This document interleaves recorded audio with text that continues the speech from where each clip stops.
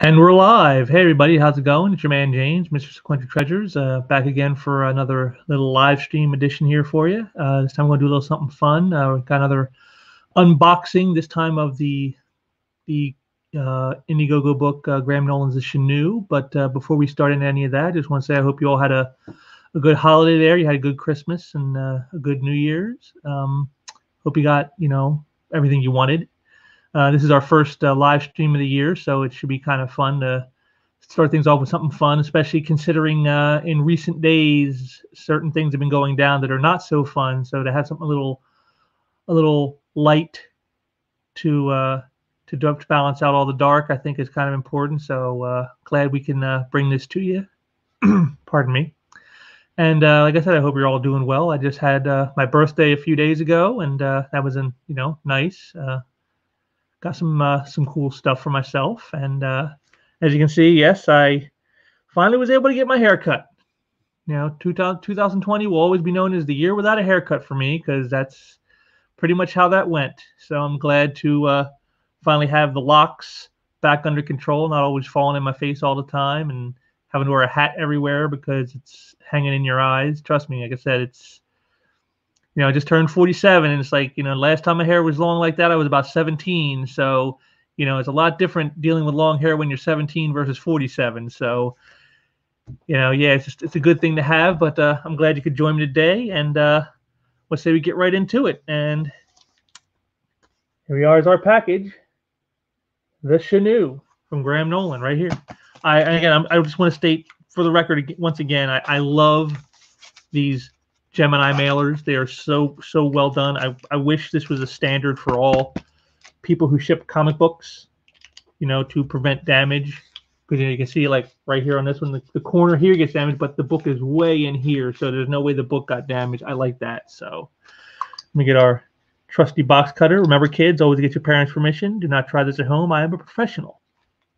And let's say we'll just open this puppy up. There we go. Okay. All right. And what do we got? Oh, we got a cool Chenoo bookmarker right here. Kind of neat. I like that. And we got us a Chenoo trading card.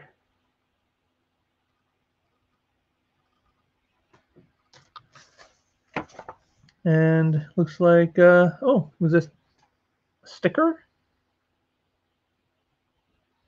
Oh, that's kind of fun. Haven't seen that before. I remember when stickers were a big deal. Remember Garbage Pail Kids? Or am I dating myself a little too much there? But that's pretty sweet.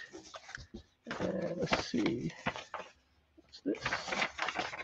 Oh, a little note from Graham Nolan thanking you for supporting the Chenoo, which, I was happy to do. I've always liked Graham's work. So, but now I guess it's time for the piece de resistance, the book itself. As you can see here, I've got the variant cover. I didn't get the one that's the close-up of the monster's face.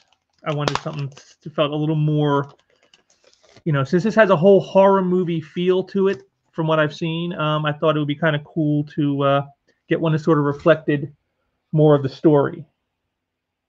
See, you got the monster outside, the evil is right outside your door. I like that. I like that whole visual effect. And then I like this little spot shining here on the title. That's a nice touch. And you can see it's a thick book. It's not thin. And yeah. Oh, there you go. Right here from, and I like that he went black and white with it, but just with that touch of color, just with red when there's like blood or whatnot involved. I like that. That's a nice touch. I've always thought that black and white can oftentimes be better than, oh wow, there you go. Seriousness. This is serious horror, folks. This is not for kids. A little beheading action going on. But yeah, I like the black and white. It gives that old time feel. And I've always, like I said, I've always loved Graham's work. It's got a very smooth, polished feel to it.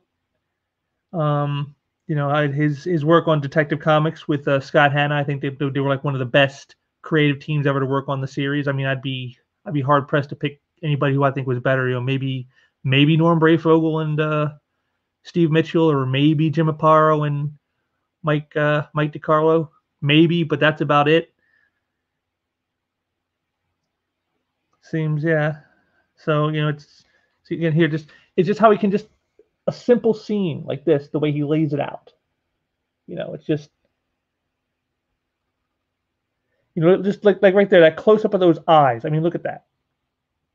I mean, it's even without the dialogue on there. If you just saw just that image, I mean, you don't even really need the dialogue. It's all right there. It's all very expressive. It's very, you get the emotion of the moment just from the visuals. That's not something any artist can do. There are lots of artists who can draw nice illustrations and everything, but when it comes to doing like actual storytelling, visual storytelling, they don't really have the kind of chops. But Graham has them. Here's another one I like. This right here. Look at that. I love the shape of the creature being used to create the panels. I like little layout tricks like that. It's really, really kind of cool. I like that a lot. Let's see. Oh, here you go.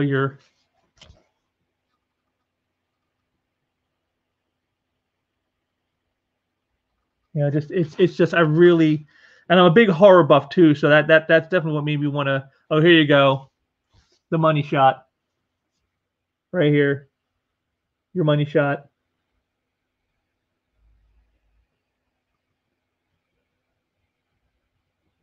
This is what you always look for when you're watching horror films and things of that nature, is the money shot, and there it is right there. Like I said, I'm a big horror buff. I really really enjoy the genre, so it was a no-brainer for me to help Graham support this. Here's another one. Monster breaking through. I said this looks to be very interesting. It's from what I understand, this is a based off of something that he heard about. A concept of from when he was. I think he said something about a blizzard and how it involved people dying, and so he used this whole thing of people dying during a blizzard, and it's a monster that does it. It's not the cold. It's not the weather that gets them, but there's a second story in here from 1977, the supposed genesis of the Chenoo right here. This is part of what he based the original story off of, which I thought was kind of interesting, taking something from real life and using it to here you go, more of that expressiveness I was telling you about. I mean, just look at those faces in those panels.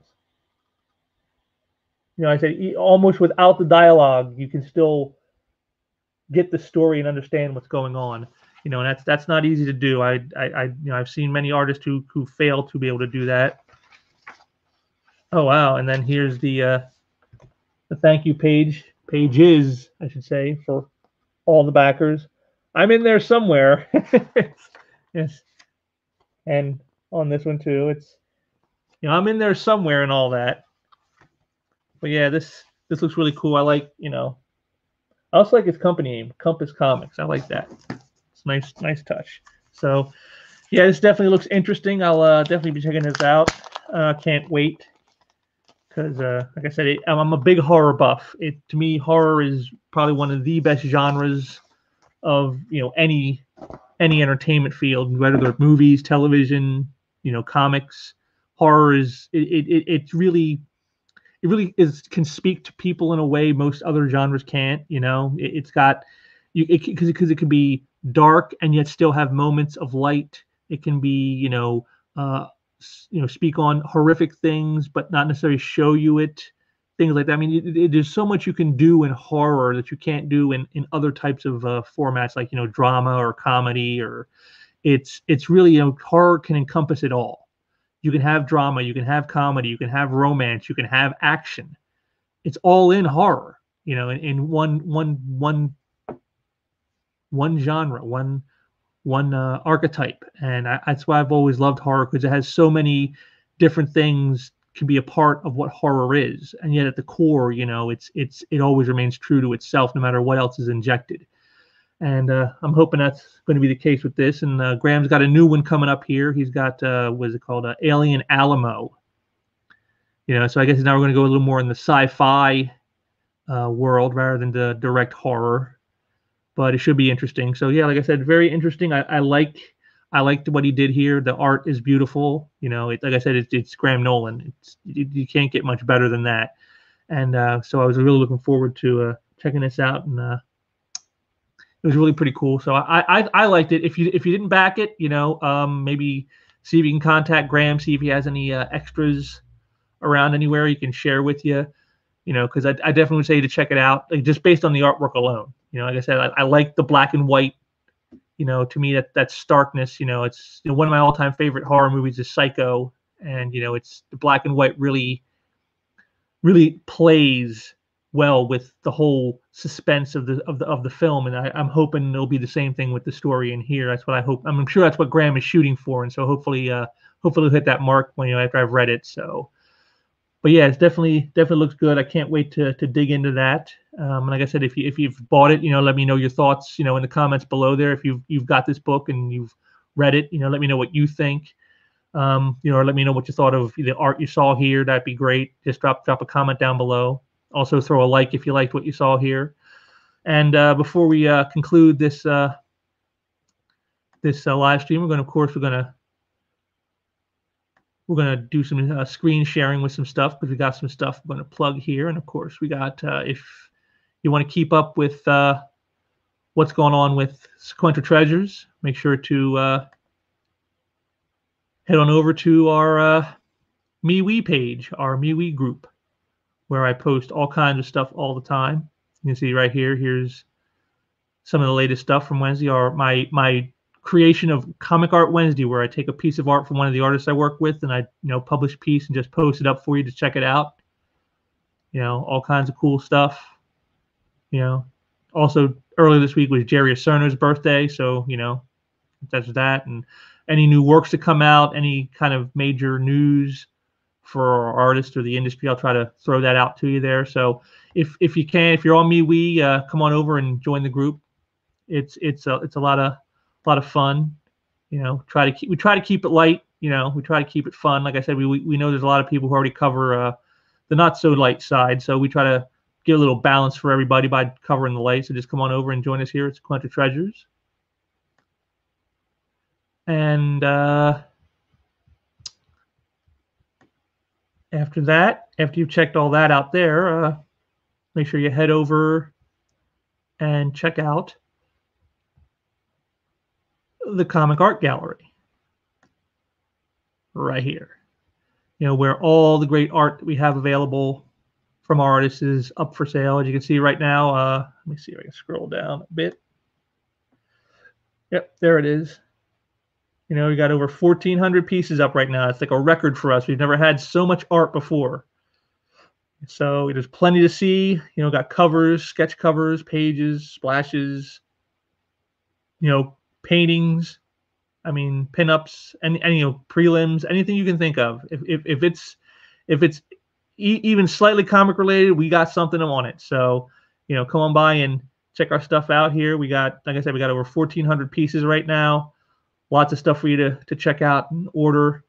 I do ask you to be a little more patient with me on the shipping part, considering that the post office is giving everybody hassles anymore nowadays. But we'll still fight for you. We'll still make sure to get it to you.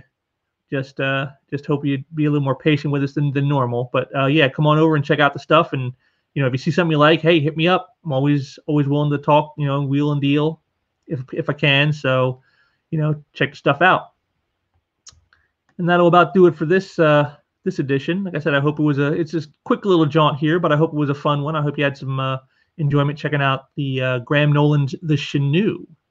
And make sure to check out on Indiegogo. Check out his new one that'll be coming up soon here, Alien Alamo, because I'm definitely going to want to check that out, especially after I've read this. And if it turns out to be as good as it looks, then yeah, I'll definitely have to be backing Alien Alamo on that. So, like I said, check all that stuff out. And until next time, take care.